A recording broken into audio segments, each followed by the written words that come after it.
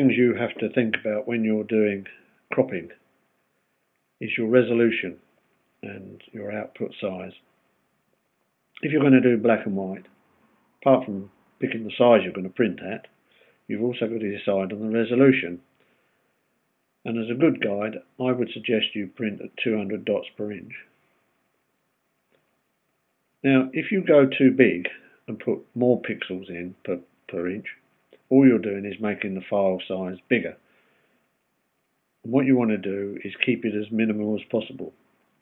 Now, quality is also an issue, and obviously the more pixels per inch that you get on the paper, then the better the quality.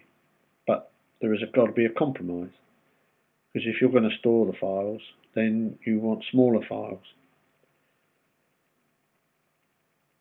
So what we're going to do here, we're going to crop this picture, and as a demonstration we're going to select the crop tool, and then we're going up to the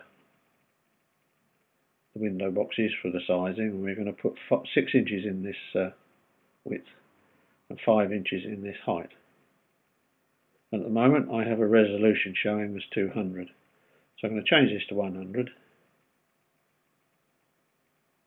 and now I'm going to select an area. I'll zoom out on this and OK that, and as you can see at the bottom here, just zoom in on it, you will see that we have an area, a document size of 878.9 kilobytes, which is quite small. So we're going to undo that and go back to the original size, and we're going to go up and change the resolution. And I'm going to make it up to 300 dots per inch this time, or pixels per inch. I'm always used to calling them dots per inch. And I'm going to draw another rectangular box and OK that. And as you see, it comes in quite big.